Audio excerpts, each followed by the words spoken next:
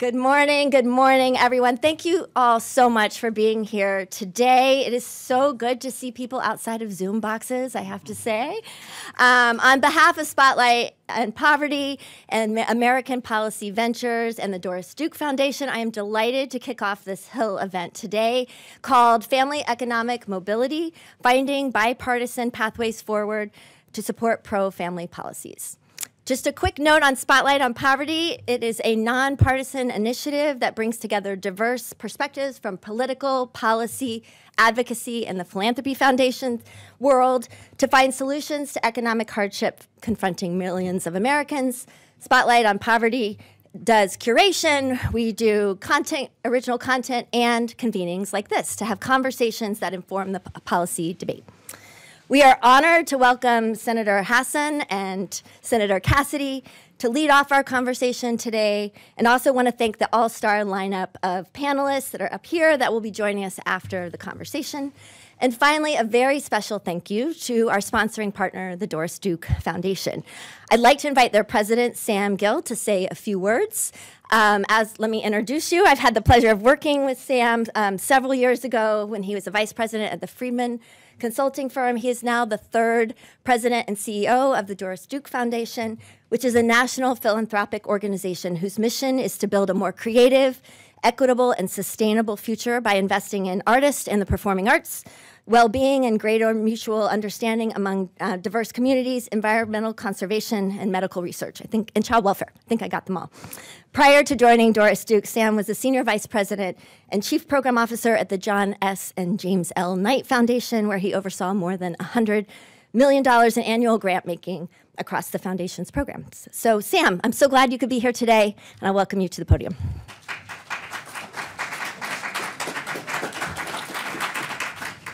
Thank you very much, Shelley. Shelley and I have known each other for 15 years, longer than I've known my family, because they haven't been alive that long.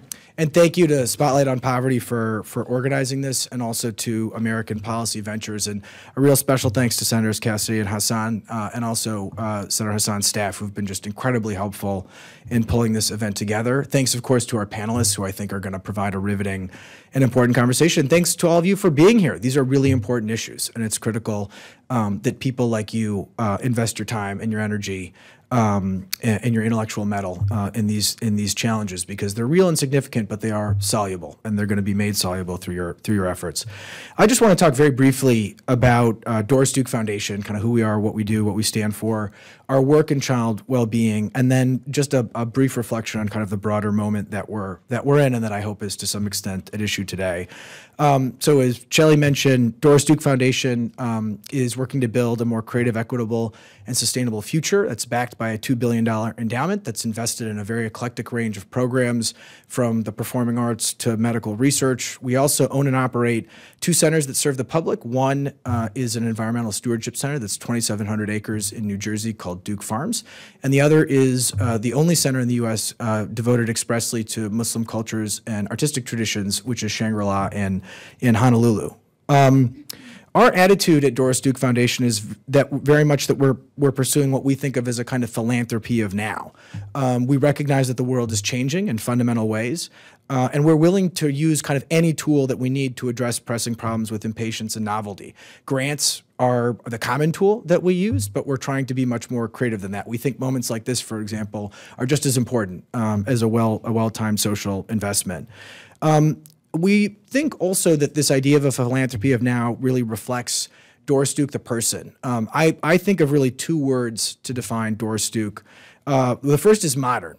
She's modern in the technical sense. She was always of the time that she was in, and that was reflected in her artistic tastes, in her clothing tastes, but also in her philanthropy. She was funding Planned Parenthood in the 30s and HBCUs in the 60s and HIV/AIDS research in the 80s. That's the kind of person that she was.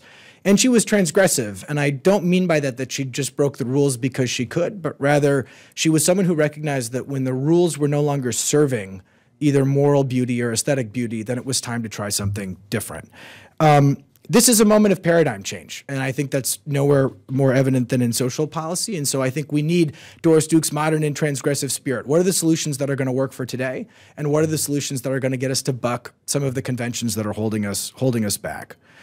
Our child well-being program, which is one of our significant national programs, is focused on preventing cruelty to children. That's what Doris Duke's special interest was, and over the past decade and a half has invested in a range of specific interventions around child protection, but also addressing the background conditions that make child abuse and neglect more likely and possible, which of course we'll talk a lot about today. About a year and a half ago, we welcomed a new program director, Ju-Yun Chang, that many of you know. She was the head of child protection in Michigan and also a senior official in the Biden-Harris administration at ACF. And what she has led us to develop is really an effort to seize the historic opportunity presented by the Families First and Preventative Services Act. I think those of us who are familiar with the child protection system recognize that the historic emphasis on funding removal has enabled and created a system whose logic is focused on removal and is thinking always about to remove or not to remove. And what we want to do is try to change that logic so that the logic of the system is focused on prevention. How do we identify the families who can be on track for better outcomes and reach them with the supports that we need? As you all know, so many families who could benefit from community-based supports just sort of bounce off the system because they don't meet the criteria for removal. In the new year, we're going to be announcing a multi-jurisdiction demonstration to see if we can build end-to-end with specific populations, something that looks like a prevention system. It'll be a $30 million investment. That's the largest single investment that we've made in this set of issues. And we're really looking forward to joining with other forward-thinking funders to think about how we can implement FFPSA and in general move our human services and social policy system toward a prevention-oriented paradigm. So people like Indi Casey Foundation, Casey Family Services, Aviv, Duke Endowment, Hilton Foundation, Stand Together, Ballmer Foundation, Kresge, so many others who have been relentless in their investments in this space. Let me just conclude with a word about the moment that we're in. It does feel, I think, to so many, not only who walk these halls, but in the country at large, that it's a time when sort of the solutions feel out of reach. Some of that has to do with the profound level of polarization in this country. And some of it has to do with just a great degree of disaffection. You know, voters on both sides of the aisle are more and more throwing up their hands, thinking that we just don't have ideas that are commensurate with the complexity, the nature of the challenges that we face. But I think it's also a time of great opportunity. The inability of our major parties to manage coalitions as effectively in the past is a symptom of a broader political realignment that's happening, and that realignment is driven by people wanting to see better responses to the material conditions of prosperity in this country. They want to see different solutions for how to deliver on results that they're just not experiencing.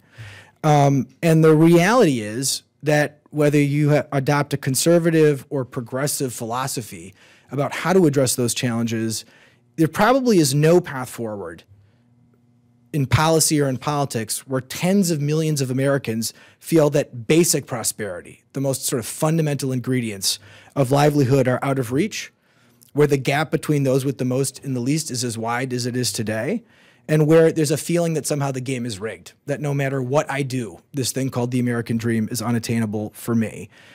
And I think these discussions, our demonstration, other efforts like this, will help us to find ways to address these issues in ways that feel real and meaningful and responsive.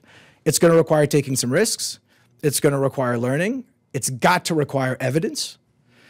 Politics will be a part of what makes these solutions possible. I think Senators Cassidy and Hassan show commitment to this idea that politics and policy can align in ways that deliver real solutions to the real problems people are facing in a time of profound change. And I hope their colleagues take heed of their commitment to substantive discussions like this. So we are absolutely delighted and proud to be sponsoring this. I can't wait to see the discussion. Before we get to it, though, I have the real honor of inviting one of the other co-sponsors to the stage, which is Paolo Mastrangelo, the head of American Policy Ventures, who I think is going to help us kick off the discussion. So, Paolo, please.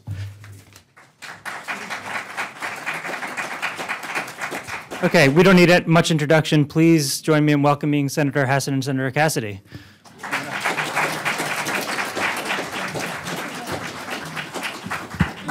Can you guys hear me? Okay, great. And while they're coming up, they won't boast much, so I will for them. The important thing, about them, I think. Want me here or there? Oh, why don't you sit next to her? I'll sit. You guys sit next to each other. All right. The thing about this room is probably 80% of us that are working on these issues day in and day out, and I think what's often lost is we end up viewing members of Congress and senators as inputs or chess pieces instead of real people who have incentives and emotions and life stories that bring them to the table. So in addition to having two of from a qualitative and quantitative perspective, the most bipartisan senators in probably a generation, that's great. There are important committees, also great. What's critical for these set of issues is they both want to work on them and have a deep interest and passion for them, and that's what gets stuff over the finish line. So thank you both for being here. I figured in the spirit of Sam's words, we could just start by helping the crowd understand sort of on these issues, families, households, children, what drives you, what's going on in your state, what are you seeing, when you go home. So maybe we can start there, and we can start with you, Senator Hassan. What are you seeing in New Hampshire in terms of families and what they need? Well, first of all, thank you, Paulo and American Policy Ventures, and to Spotlight on Poverty and the Doris Duke Foundation. Thank you for bringing us all together this morning. I really, really appreciate it. Look, what I'm seeing in New Hampshire, I suspect, isn't very different than what Bill is seeing in Louisiana, which is one of the reasons we're able to work together, and one of the things that drives bipartisan work in the Senate and in politics generally. By macro data, the economy is recovering, lowest unemployment rate in an awful long time, really good growth, lots of exciting things happening. But for families, I continue to hear about the fact that the essentials are too expensive, whether it is housing or child care, and that people really are struggling, especially now with interest rates making, for instance, buying a home more expensive, especially with the cost of child care. So we know we need to do a lot more on housing. We need to do more to help people afford child care. We need to help the entire child care industry get to a point where workers are paid enough, there are enough openings, and families can actually afford to pay the child care bill, whether that is through subsidy or the like. I'm on a number of bills that would help us do that. On housing, I am on some bipartisan bills led by Senator Cantwell to just increase our low-income housing tax credit, for instance, get the supply of low and moderate income housing up. I also have some more targeted things like making the home mortgage insurance premium fully deductible on a permanent basis to help those families that can't afford a 20% deposit. So there's a lot of work going on as we are hearing from constituents about these issues. And we're also trying to lower costs. For instance, the Inflation Reduction Act help lower energy costs and help lower pharmaceutical costs, right? So that's kind of the nature of the work. Short term, what can we do to help families afford what they need right now? Long term, how can we make the economy generally more inclusive? And lastly, what drives me are a lot of different things, my constituents, hearing from them. But, at the end of the day, my family experience, and I suspect Bill will talk about this too, makes it more and more important for me to focus on how do we make life work for people in the United States of America. My husband and I have two great kids. Our oldest has very severe disabilities. So what drew me into this work was advocating for Ben, who has very severe cerebral palsy. Among other things, that is probably a more long-term goal, is to make life work and make the economy work for families from all corners of my state and our country, but a focus on making sure that we're recognizing the challenges, cost, and needs of caregiving families. And so that will continue to be some of the work too. My story's a lot like, boy, thank you all. Thank you very much. Thank you for all, since y'all are stakeholders, thank you for what y'all do. Yeah. This is really a public-private NGO partnership, and thank you for making it work. a lot of what I'm about to say will echo what Maggie said. You look around my state, you see incredible need. And you look around my state, you see incredible opportunity. And if you can couple the two, then you actually can use the opportunity to address the need. And, you know, game theory tells us that when everybody does better, we all do well. And so, but when some of us don't do as well, then everybody suffers. And so there's within that a lot of potential. Examples. My state has one of the highest rates of poverty in the nation. So we just start with that baseline. But even the middle class, and I'm going to echo Maggie, even the middle class, inflation is killing them. Property and casualty insurance, which is a state-based issue and somewhat related to inflation, killing them. Flood insurance, which for, I guess you have a little bit of that on your coast. We have a lot of that. We now have it a lot all over the state. Yeah. So bizarre ways. Yeah. So flood insurance has become unaffordable, and it doesn't have to be. I mean, there's actually solutions that can address that. So that's kind of the table setting. But then you can actually do things that make life better, which is really positive reinforcement. Maggie and I spearheaded the No Surprises Act. And so middle-income families would come up and say, listen, I got this bill. I can't believe I got this bill. They're billing me $10,000 for a piece of equipment. And I'm chuckling. I'll tell you why in a second. And so we worked on that. It was intense. It was 5 committees, 2 chambers, chairmen and ranking members who didn't care for our product, but we were pretty sure it was the best. And finally, we got it through. On average, it's preventing 1 million surprise medical bills a month. A month. Now, that is tangibly making people's lives better. I'm chuckling because we were at the I think this was the East Room, no, the cabinet room. Oh man, that day, yeah. and we were in the Roosevelt Room in the White House. Roosevelt right? Room, yeah. And President Trump was all kumbaya. We were right behind the president, and right about then, President Trump starts to rag on something, but it was very partisan. He ragged on Democrats in Puerto Rico, and yeah. I kept trying to move myself out of the shot. And Maggie's like, I'm like, and Bill's kind of helping. He's like, she wants to get out of this shot. If you ever seen Death of Stalin, and you see it where the guy's moving back and forth. Now but I'm anyway, gonna go watch that. All right. The bipartisan infrastructure bill, which is like creating infrastructure, is creating jobs. It is helping rural communities get access to broadband internet. I could go down the whole list of ways, something that we've worked on bipartisan. Lastly, on energy. I'm a big believer the private sector is going to drive us. Government only has so much it can do. The development of natural gas resources.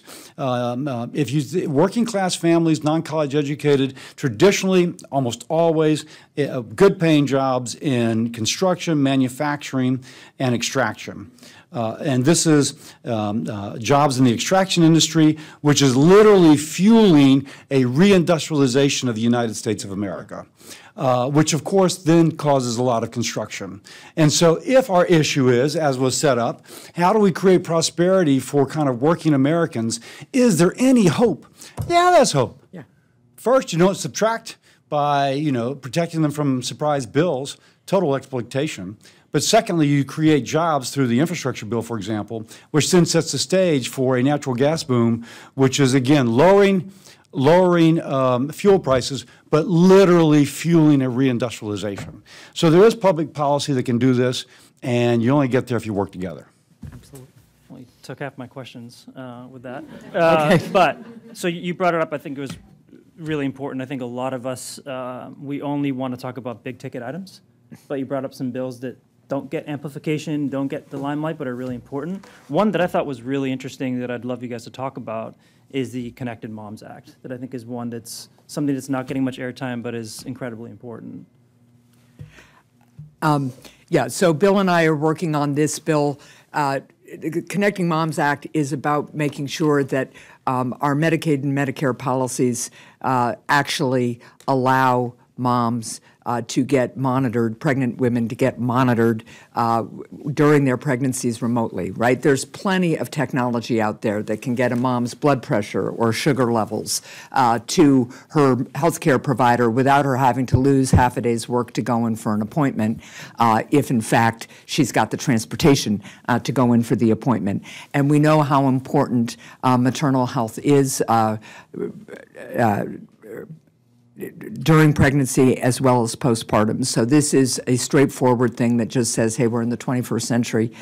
We need to be able to give pregnant moms all the tools that they need to take care of themselves, to have better outcomes, to lower costs, and to have healthy moms and healthy babies. And that's something that there's great bipartisan commitment to, and it gets lost in a lot of the other, higher profile debates we have, but it's really, really important.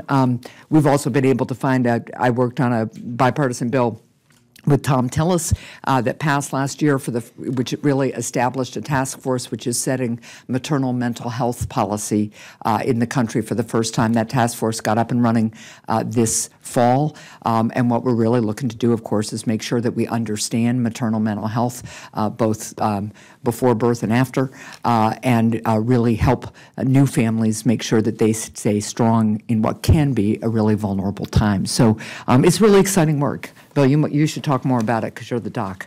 Well, there's a wonderful scripture, do unto others as you'd have them do unto you.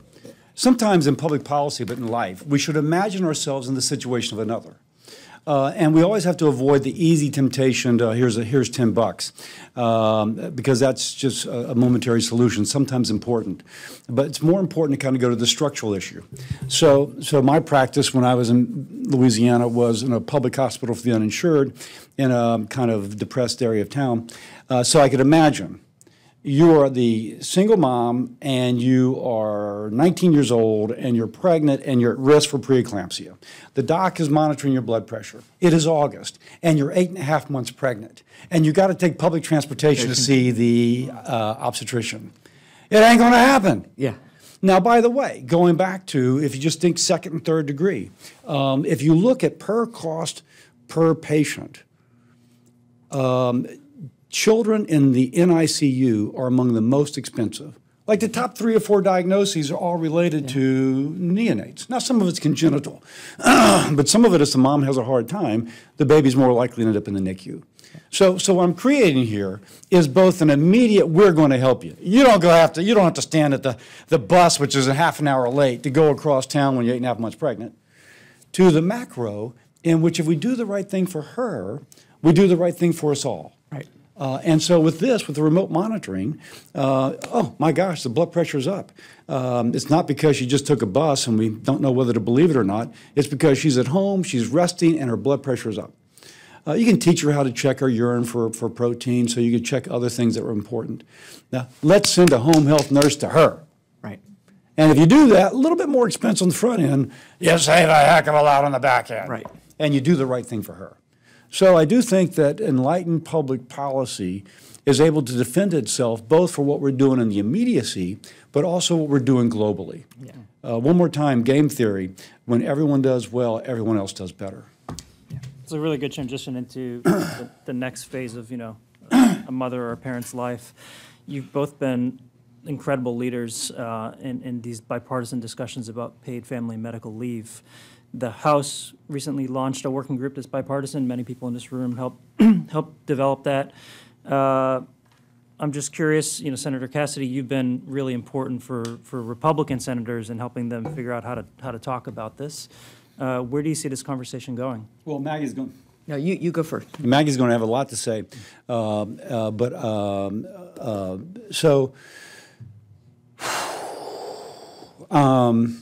we're boomers. If you haven't noticed, so-called sandwich generation. We all have personal stories of parents who required incredible stay-at-home care, and some of us have stories of those for those beneath us. And so it's a real thing, and there's nothing like reality to wake a legislator up to the fact that there's a need in society. And so certainly it's a reality in my family.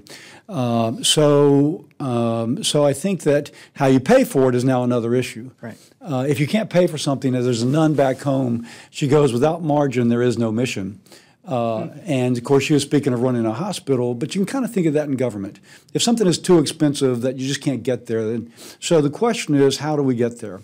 So Kirsten Sinema and I have been working on something for parents when they adopt or when they have a child, to give the mom and the dad the option to stay at home and be with the child, or to go back to work and go back to work and hire somebody to care for their child, giving the parent the ability. But there's a whole spectrum. And I think what we're going to require is for both parties to come together and find out what we can all live with, how can we pay for it in a way which is good for the family, and then we can defend as being good for all society. But Maggie has so much to say on this. You go, Maggie. Well, Bill has been an extraordinary leader on this, and I think what I would start with is when I first started talking about this issue when I was in the state Senate, I hate to say how many years ago that was, and then as governor, it was really a discussion that mostly Democrats had. And now what we see is Republicans and Democrats and independents, all of whom not only have constituents who are talking to them about this, but we all have our own life experience. You know, I'm in the middle of, our son just had a hospitalization a little while ago. My mom just had a hospitalization. My sister's taking this week off from work, right? So that's the reality of our lives, and I think people are increasingly understanding how important paid leave is and how the disparities are working in the paid leave space. You know, when I was a lawyer in a big firm, there was paid leave for me. This is now 25, 30 years ago, right? But when you are a worker on the front lines at Amazon, for instance, you may not have that kind of access to paid leave. So we do now have increased agreement that this is an issue that we need to address. To Bill's point, the real disagreement comes down to how do you pay for it. We've got Kirsten and Bill's legislation. There's a bill that I'm also supporting that looks on how to take away certain barriers in the FMLA to even unpaid leave. You know, if a couple works for the same employer, they don't get the same number of weeks as if they worked for separate employers. That's a fix we can make that is fairly straightforward. But there's going to be a lot more work to do here. We're also trying to get, and I'm just mentioning this because I'm sitting next to my colleague and it's not finished yet. Right now, reservists and members of the National Guard don't get the same parental leave policy as active duty folks do. So they can only, moms in the National Guard and Reserve can get leave for the birth of a child, but adoption, foster care, and dads don't get it when our active duty does. So that's another thing we can take care of. But the bigger discussion really has to be what kind of investment do we need to make as a country? How do we make that investment to really move forward on this issue because caregiving is so critically important. The last thing I'll say is that we might not need as much paid leave or just protected leave as we currently do if we had a home health care system that was functional and we respected caregiving as the profession that it is. I am able to do what I do because our 35-year-old son has had the same anchor caregiver for 34 years. He lives at home with us. She shows up at our house at 5 o'clock every morning, and she is creative, strong, wonderful, helped us raise our daughter too. We need to recognize caregiving for the profession that it is. We need to empower people to make family-sustaining careers out of it, and that will, of course, cost resources. But to Bill's earlier point, on the other end of that, the money you save, the stability you create, the quality of life you create is really the cornerstone to prosperity for everybody. Yeah, thankfully, you know, there's lots of polling that shows that folks understand it. There needs to be compromise on it. Similarly, lots of polling showing that people want some sort of compromise on a hotter ticket item that be loath not to ask. The child tax credit's expansion is always in discussion, potentially for a compromise whenever there's a window. Yeah. Senator Hassan, you've been really leading efforts on making sure that there is a window, regardless of what that looks like. I'd be curious where you see the debate going. Well, so, and I will want Bill to chime in on this too. We obviously know the value of the child tax credit in fighting poverty, and we also know the impact of poverty on kids and how important it is for us to address that, and again, how much money we would all save and how much stronger our society would be and how much better the quality of individual children's and adults' lives would be if we really dealt with childhood poverty more effectively. I've been looking at ways we can really target an expansion of the child tax credit in a bipartisan way to incentivize work, but also really help address childhood poverty. At the same time, for a long time, I've also been trying to address a change that was made in the 2017 tax law to the deductibility of research and development expenses for businesses. I believe that tax credits or deductions for innovation are really one of the ways we should be making policy, really helping these innovation-based businesses afford the research and development that drives the American economy and our leadership. And so we are focusing on ways we can change the R&D deduction back to what it was, which was you could deduct your entire expense in the first year. But this also gives us an opportunity, if we're going to change that policy, to pair it with a targeted change to the child tax credit. So we're looking at, for instance, phasing in the child tax credit at the first dollar of earnings, as opposed to what it is now. You don't get any child tax credit till you've earned $2,500. And we're having good bipartisan discussions on it. I'm pleased to be working with Senator Young on it, and we're hoping that if there's a January bill that has some tax provisions that we might be able to get there. We've got members of both parties really focused on it. Yeah, and just to add, just to present the challenges, to renew the child tax credit as Senator Wyden wishes to renew is $1.4 trillion over 10 years. And the R&D tax credit, which Maggie, I think, is like $18 billion over 10 years. Well, we're looking at $97 billion for business tax changes. We're looking at trying to do a much more targeted CTC provision. Yeah. So anyway, you got to pay for it. Yeah. And so you got to figure out how to do that. And if for no other reason the House does not want more mandatory spending, they're probably a little bit more inclined to have tax expenditures. But still, the fact is, it still adds up. And at some point, you got to pay the bill. I think that the millennials and Gen Z are a little resentful of the fact that boomers continue to kind of soak up all these dollars. And so you do want to have a rationale for whatever you do in a way which passes on our country financially well. So, on an even more macro level, we have time for one substantive question for you, Senator Cassidy. On a very macro level, you've been leading efforts publicly on Social Security. I'd be curious how you see that work impacting families, households. Well, if Social Security goes insolvent, as it's scheduled to do per the actuaries and CBO in 8 to 9 years, there'll be a 24% cut in benefits for those who are currently receiving social. Now, that will double the rate of poverty among the elderly.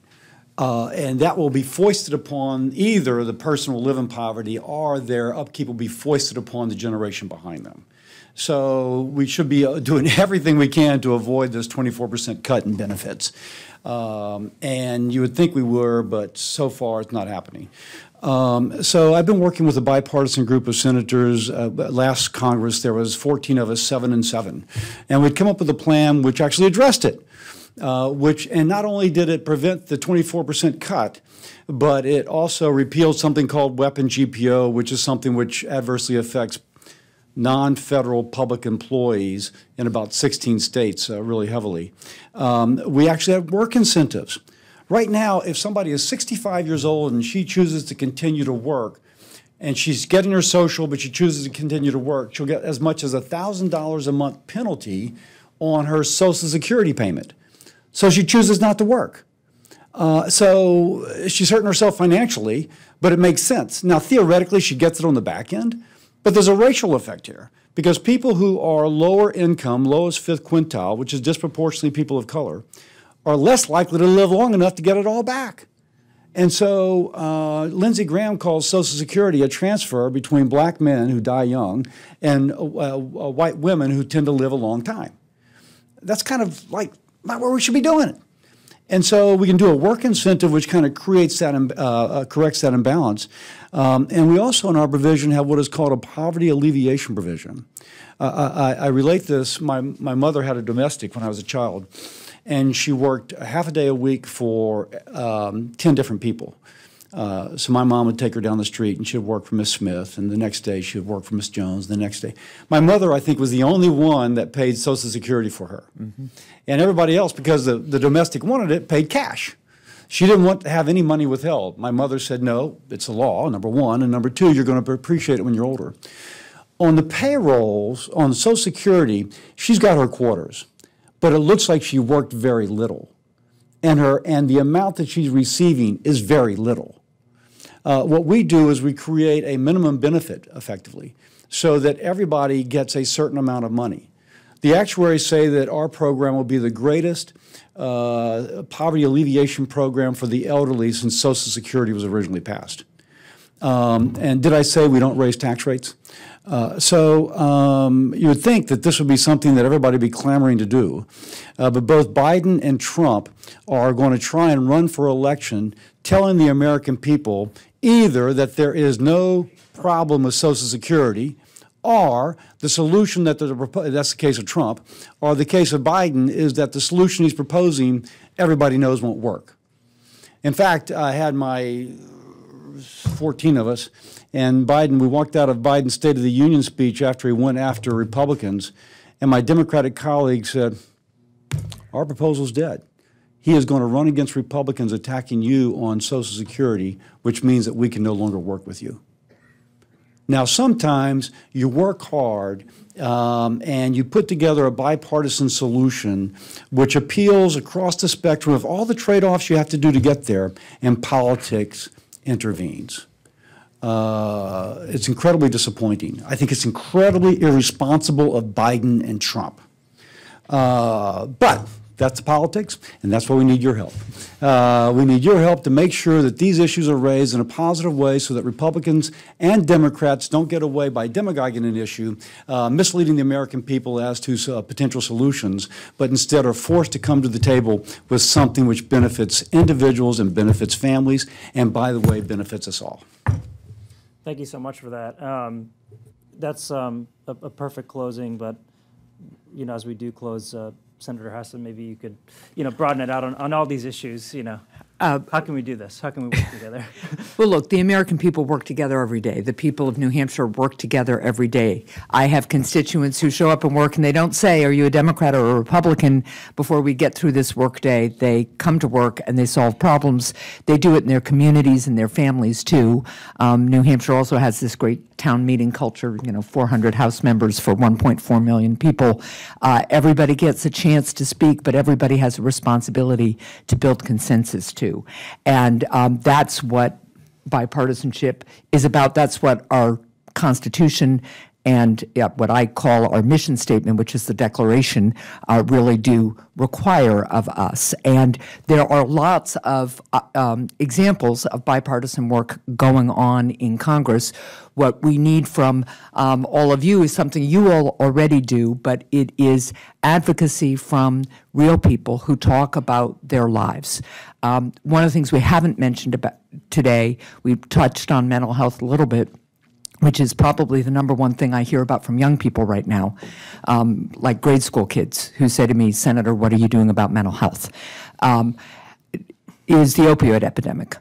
We have made, I'm hoping, I think we're having a hearing next week on the Support Act, on reauthorizing the Support Act, which was a game changer and really lays the foundation for a lot of the work we still need to do in this space.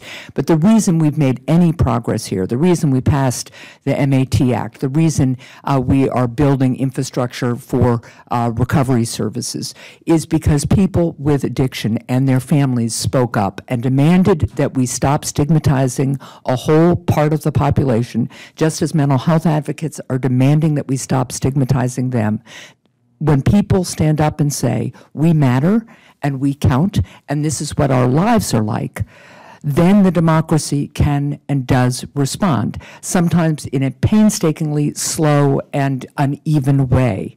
But I think what I would close with this morning, besides a huge thank you for the work that all of you do, is really to echo Bill a little bit in a slightly different way. Democracy has to exist for us to be able to make progress on these issues. And I don't mean to be too dramatic about this, except that I do think democracy is being challenged and our democracy as a system is at risk.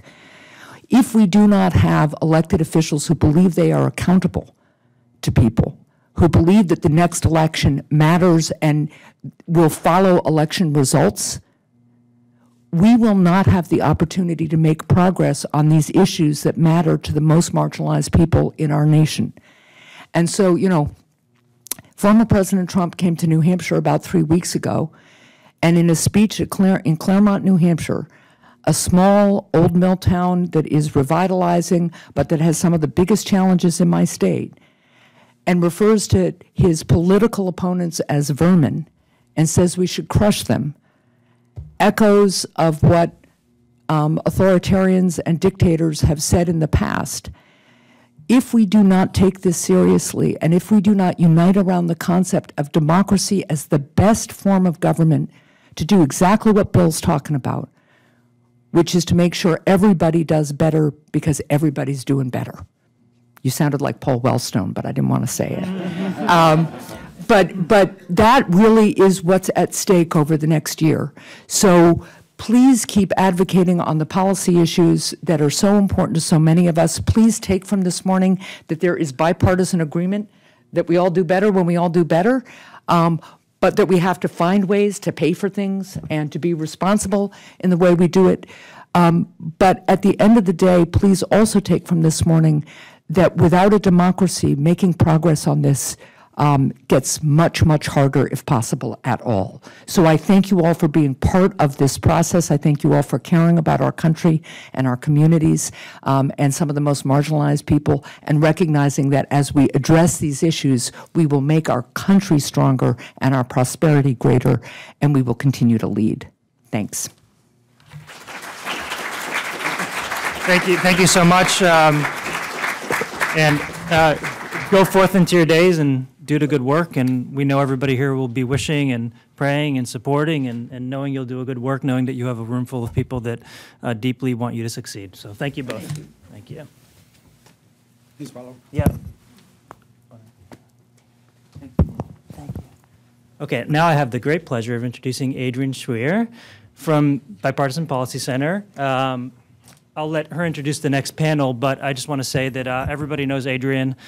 She's a fierce leader of folks and advocates on a bunch of different issues. So please join me in thanking her. Fierce is true, leader is questionable. Yes, but thank you for joining us. Thank you. If I can have all my panelists join, I'm going to quickly walk through. For everyone in the room, many of our panelists, I could spend the entire time we have together introducing them. So Indi, please join me here. This is the President Executive Director of CLASC. Luke, follow right behind, Professor of Social Justice and Social Policy at the University of Michigan. Jaron Smith, partner at Denton's and former Assistant Secretary at the Domestic Policy Council for the President. And Abby McCloskey, columnist and founder of McCloskey Policy. So I'm super excited to have this panel here today because I think we have a diverse set of perspectives, a ideologically diverse set of perspectives, and people who genuinely care and have built portions of their lives around thriving families and reducing poverty and improving the lives of people in our country. So I'm going to challenge everybody with a couple questions to kind of kick us off, and I'm going to move pretty fast because our time, we have about a half hour, and I want to be respectful of all of your time, and I want you to ask questions too. So let's jump right in with one question for each. And Luke, let me start with you.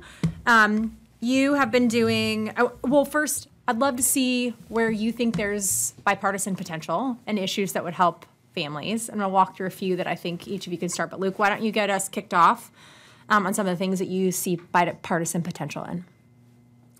Sure. Well, it was incredibly exciting. What a great example of two policymakers in conversation with each other and finding common ground. Of course, the thing I love most in my heart is the child tax credit, and so it's wonderful to hear that some conversation about expansion of that being on the table. We don't have to wonder what would happen if we expanded the child tax credit. Probably all of us are familiar with the incredible poverty reductions.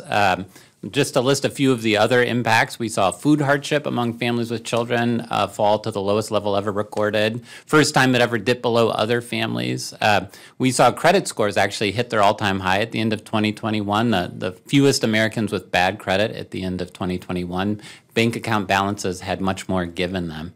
So I think just an incredible set of factors that can be put into conversation about how we move forward with a policy like this. Of course, the single most important element of that to me from a policy analysis standpoint is full refundability, that it doesn't start to phase in with $1, but that we keep it simple, stupid, as it's often said, using the KISS principle and say, let's have a standard amount. It's simple to understand. And it has the most impact for the poorest families, which, of course, from my own research is what I care the most about. I think has the most impact of getting the most benefit dollars to states like Louisiana. And so I look forward to seeing where that conversation goes. I think there's a lot of room to have a positive movement there. And again, we have the evidence, we see what's possible, and now it's a matter of deciding what we want to do as a nation and figuring out how we pay for it. Very cool. Abby, I'm going to turn it to you. You have been convening people from across the ideological perspective in a very deep, wonky, complicated way. Why don't you talk about what you've been learning from your program? Thanks, Adrienne, and thank you all for being here. Our report is not out yet, so as much as I want to steal our thunder, I won't. But over the last year, we've had a group of 32 leaders in family policy from all across the political spectrum, meeting monthly to talk about the issues we're talking about this morning. And it's a charged topic in the aftermath of the Dobbs decision and Build Back Better. And a lot of us continue to see the world extremely differently. But there is hope for reform in these discussions. So Luke mentioned the CTC, as did the senators. An additional wrinkle or opportunity in there that I would add is increasing the flexibility of the existing credit, that if a family can claim the full credit, which is a subject of good debate, that's $34,000 when their child is between the ages of 0 and 17. That's a lot of money. There's a lot of possibilities of how that money could be used, including giving families the option of being able to pull more of that forward, as Senator Cassidy and Sinema and others have proposed.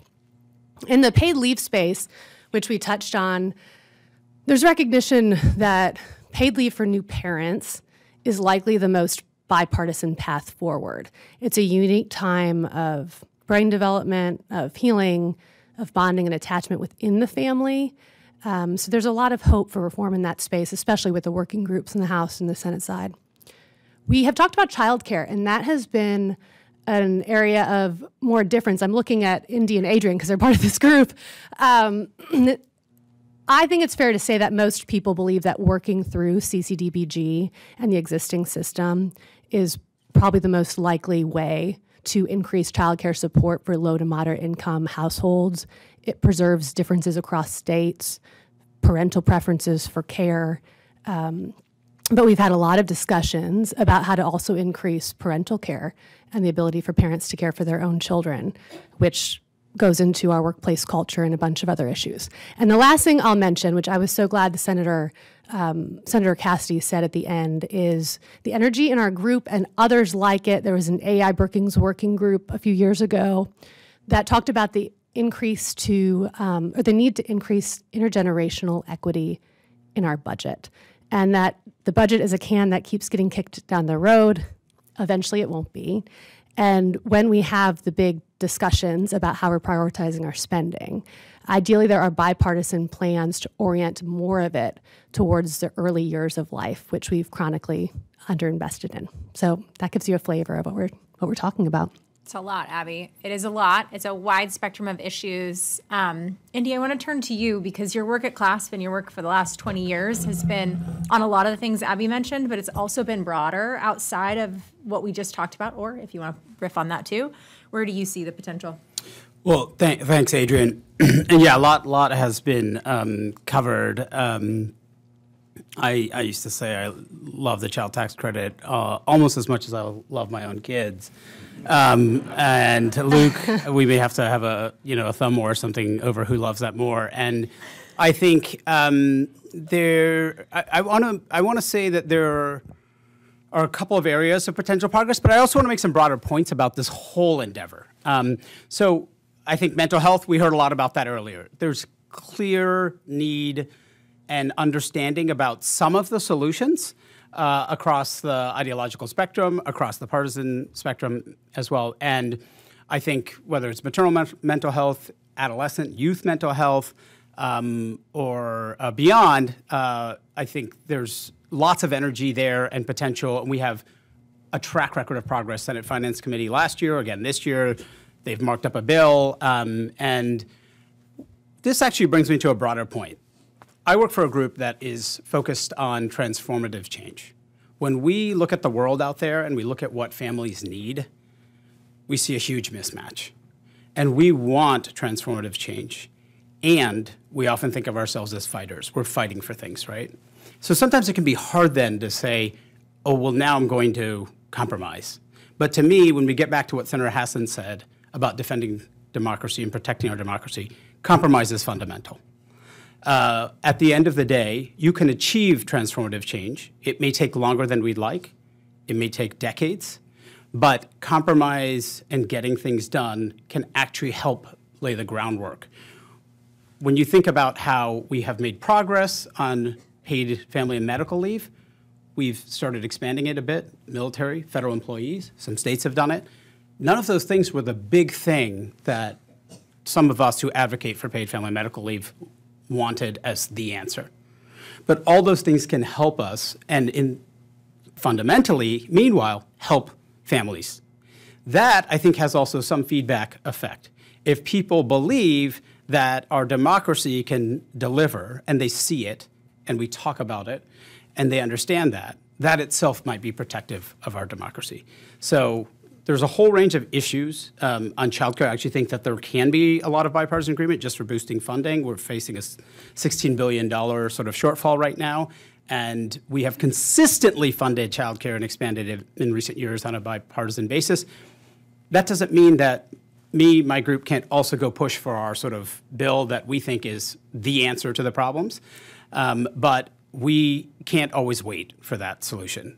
If you're involved in policymaking and you're waiting for your perfect answer and your perfect solution, in my apparently 20 years of doing this work, you're in the wrong line of business. Old man. Yes, you're in the wrong line of business because I think the reality of policymaking is that people urgently need help, and yes, that will often fall short from my perspective, from my organization's perspective, but it can lay a foundation that we can build on.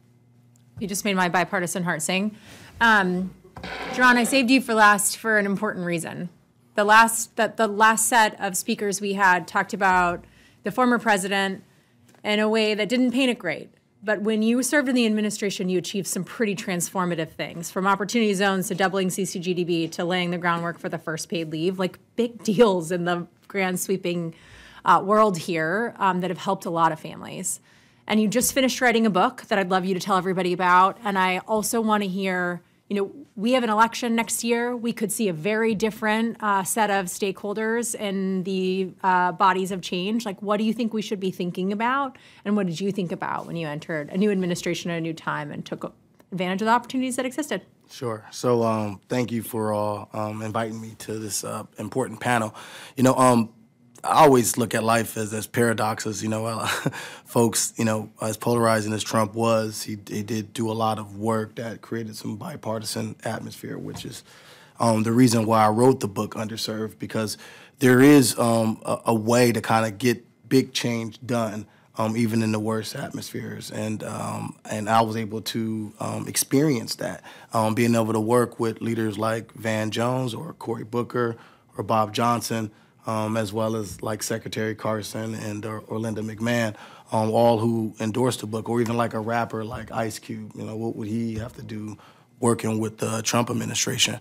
I think that as you look at these issues that are affecting Americans, I think you have to look at them holistically. A lot of issues feed into each other.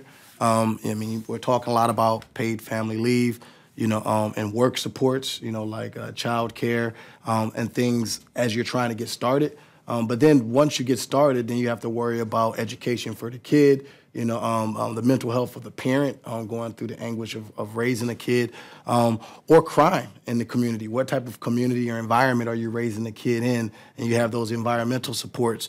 I just saw the Biden administration put out a report on the social determinants of health. I think we need to look at all the issues that go into mental health. And we also have to realize that we're looking at a system that's needed historic change for like 40 or 50 years.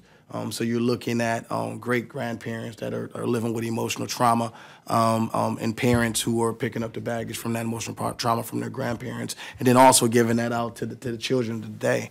You look at the crime rates here in Washington, D.C., a lot of it is being contributed by children. And so in the book, what I talk about is the methodology that I think undergirds a lot of this, is one, being intentional. You have to kind of think with the end in mind. And what outcomes you want to create. But number two, which is probably the most important thing, is creating trust. You can't have any type of public debate about these important issues if you can't have an honest discussion about what are the issues. And, when you use words like compromise, and I know we need that, it pushes people away because no one wants to compromise. I didn't come to Washington to compromise. But there is a way to find common ground. There are areas where, our constituencies care about the same thing. For example, if you break up impoverished communities throughout the country, a third are black, a third are white, and a third are Hispanic. So there's obviously two caucuses that represent that. That's the RSC, that's the three caucuses, the Hispanic caucus, and also the Congressional Black Caucus. With those three caucuses, you can do a lot of change. But we've talked a lot about pay-fors, right? How come we can't do an audit of all the programs that affect underserved communities and figure out where we need to modernize, where we need to cut, and where we need to make investment in? Because there's a lot of money that we can figure out how to get those pay-fors for the things that would modernize our government and make it easier for all Americans to achieve the American dream. And so in the book Underserved, that's what we talk about, by talking about the history of how we got to where we are, and then developing solutions by building on trust, creating the right partnerships, and delivering outcomes that we can study and make better informed decisions when it comes to our public policy. Very interesting. And as you're speaking, two things popped in my mind that I think have been historically true in public policy, but have broken in the last couple years. So one, many of us who study policy or advocate on them have been told once a benefit exists, you can never claw it back. Well, CTC, monthly payments, just proved to us for the first time that at a macro level, our government can get to a place where it doesn't have the political pressure to maintain an existing program. I think that's a very interesting change in policy and could have a lot of cascading effects to policymakers' view. And then the other is, in my work on paid leave, when I first entered this issue, there was a lot of conversation of we only get one bite at the apple. If we get anything paid leave at the federal level, we'll never get another bite at the apple. And we've had three pretty solid ones between pandemic, tax credit, and federal workers, and there's going to be more. So I think that foundational principle is changed a little bit on these policies too, and I hope people will be thinking about that as we try and look forward and leverage those tailwinds or new realities. I'm going to open up for questions in 3 minutes, so if we have someone who's going to help us organize that, that would be great, and otherwise I have two last ones. Luke and Jerome, You guys have done a lot of work thinking about communities and place-based solutions, less of one single federal policy and everybody follow this. What do you think this room needs to be thinking about as they're adding the lens of communities, unique environments, unique needs? In terms of being here in Washington, in my new book, The Injustice of Place, we spent a lot of time trying to identify the most disadvantaged communities in the country based on poverty, health, and social mobility. And it really drew us to rural communities, many rural communities in the South. And just as was mentioned, these are very, very poor white communities, very, very poor communities of Black Americans, and very, very poor Hispanic communities. Rural communities are at a competitive disadvantage to draw down many of the resources from the federal government. One of the single best indicators, variables in predicting how many federal dollars come down from block grants or what have you is the number of grant writers in communities. And so because of a lack of capacity and also a lot of time matching requirements, really leave out very, very poor rural communities, and that's where some of our very deepest need is. So there is a lot of little stuff that can be done here in Washington to level the playing field and get more dollars to very poor communities. Another thing is just following the innovation that's going on. So right now, the thing I'm most excited about in my work life is a program called RX Kids in Flint, Michigan, where starting in January, every expectant mom will receive $1,500 in the second or third trimester, and then $500 a month until their baby turns 1. So this isn't a pilot. This isn't like 100 families. This is every family in the city of Flint. We're going to eliminate deep poverty in the city of Flint. It's evidence-based in terms of building on the child tax credit, but adding this prenatal period. The evidence is really, really strong that supporting expectant moms during that prenatal period can have a huge impact on health disparities for mom, as well as kids throughout the life trajectory. There's tons of evidence that we can impact child welfare involvement in that first year with cash transfers as well. And it's only possible for us to do this because of a partnership with the state of Michigan, where we're going to be drawing down TANF dollars and partial support in combination with philanthropic sources. So I happen to think this is the coolest thing going around right now, but there's so much innovation going on across the country. So bringing together more sources to learn about those, figure out how we can draw from each other is a part of the excitement right now. So when I was in the administration, one of my biggest achievements, at least for me, was being able to kind of build on work that was originally started by Jack Kemp when he created enterprise zones, later built upon by President Obama with promise zones, and then lastly, being able to leverage opportunity zones. From all of that history, you had one approach that leaned on the private sector, another approach that leaned on the government, but the approach we took was being able to leverage both. And I think that when we're talking about underserved communities, we need an all-above approach, which is why the book, Underserved, Harnessing Lincoln's Principles for Reconstruction for Today's Forgotten Communities, is just a way to talk about a Marshall Plan without scaring people out by saying the word Marshall Plan that are on the right. But you need to have that type of vision to create an infrastructure of opportunity that's going to be able to have a ground-up approach, to look at the dynamics that are hitting communities today. And through that council, we were able to set up a number of working groups, which we have built upon. We need to have solutions as it relates to economic development and affordability, entrepreneurship and wealth building, education, jobs, and opportunity. And then lastly, and very importantly, public safety and behavioral health, or policy around family. The dynamic around resiliency is one of the most important things in the American fabric. Unfortunately, so many people have experienced so much mass trauma, addiction, that once they fall down, it's hard for them to get back up. And there's really no infrastructure of opportunity on the ground. And so being able to reevaluate what that infrastructure looks like by bringing something back that's also a part of the American fabric, which is civil society. Strong civil society, strong churches, nonprofits, being able to kind of lift your brother up. As much as I know there's a role for government, when it's dealing with the issues of the heart, we need something that's going to really transcend experience, and we've seen that. But how do you scale that? How do you scale social entrepreneurship? How do we modernize that? Like, the senators were talking about having workers or domestic in the house. That's an important job, a very important job, as much as teachers, or mentors. And we need to kind of create and invest in those infrastructures. And federally or state or local, we have carrots and sticks that may be able to incentivize the right matchmaking. We have a lot of philanthropic dollars going into this work, but how do we coordinate together, to create a robust plan that's flexible enough to think about the nuances and the diversity of the communities around the country.